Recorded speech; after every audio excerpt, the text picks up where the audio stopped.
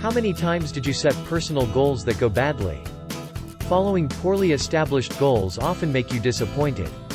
Whether you're a student or a high-level manager, setting SMART goals helps you to overcome many obstacles and achieve success. SMART is an acronym that stands for specific, measurable, achievable, realistic, and timely. Specific. Uncertain goals cannot be applicable. Therefore, you need to set your goals clearly to specify every detail.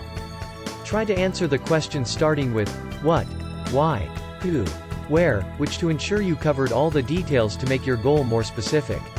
Measurable. You need to track the performance of yourself while reaching the goal in order to be motivated. Therefore, you should set measurable milestones to understand if you are behind or ahead of your plan.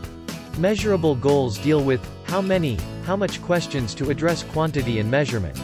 Achievable. Setting unfeasible goals is an obstruct to your success. Unfortunately, many people set impossible goals and they give up after a while later. If your goals are challenging but achievable rather than impossible ones, you will have a chance of success. Relevant.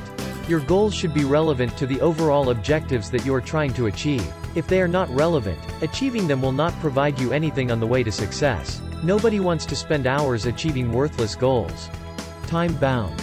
A good goal should be accomplished within a specific time period. A goal will not be SMART if it does not have a target start and end date.